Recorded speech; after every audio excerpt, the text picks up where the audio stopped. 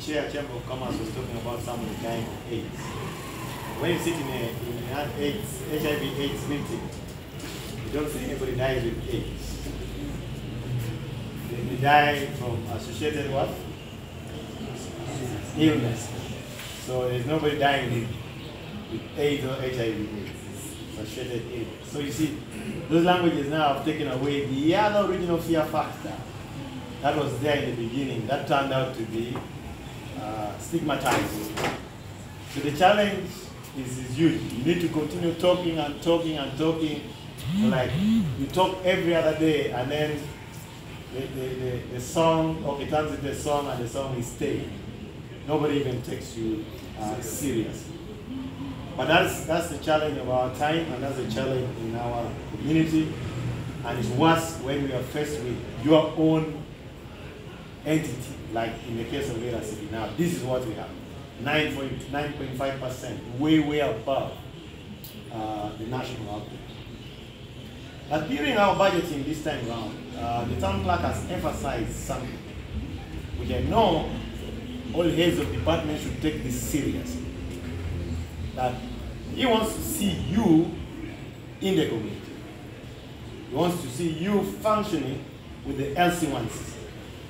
That means, Hillary, you don't need to look for a new structure. Government gave you a secretary for health in LC1, secretary for health in LC2. How are we using them? That's the question the town clerk has been asking. I want to thank him for that because it's an eye-opener. We've all been sitting here and doing our things at the top. How do we link it to the end user? So government has given us a platform of the LC1 system that we have to use. So for me, it's no longer looking for how to structure it. It's about us fulfilling what we are going to put in our budget now, so that you make it part of the message in your various engagement at the what? At the lower level. So that would help us quickly. And if we do this in the next 1 year, our statistics will be different. It will be much improved.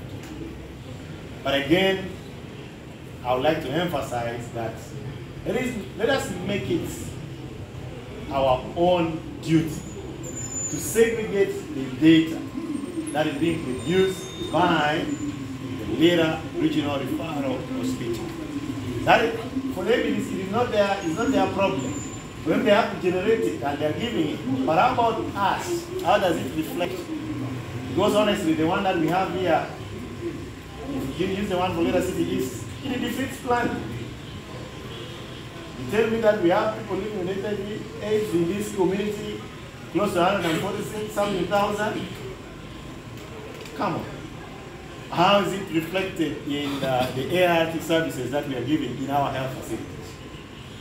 So all those should be factored in, and we need to insist through you as health that our team produces statistics that can inform us to make us make good decisions. Otherwise, we'll be moving in the dark and saying either all is well or all is too bad when the story is false. And also, it's my prayer that come next financial year, we are now here as a city. It's now coming to 3 years, right? Because for us, we came and found the city already there. For us, elected leaders are making about 2 years. So, we want to see this issue of Lira District, Lira City stop in information shared. Let it come Lira District, Lira District, Lira City, Lira City. We cannot afford to continue